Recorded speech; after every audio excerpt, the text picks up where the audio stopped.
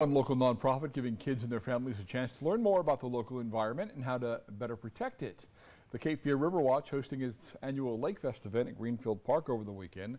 Kids had the chance to do some hands-on activities, enjoy nature tours.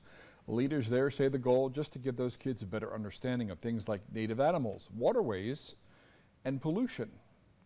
I think hands-on learning is so important. I think kids naturally are so curious and they want to get their hands dirty and they want to see leaves and touch animals, and so getting them to be outside and getting to do that will, I think, leave a more lasting impression on them than maybe just learning something, at a desk in a classroom.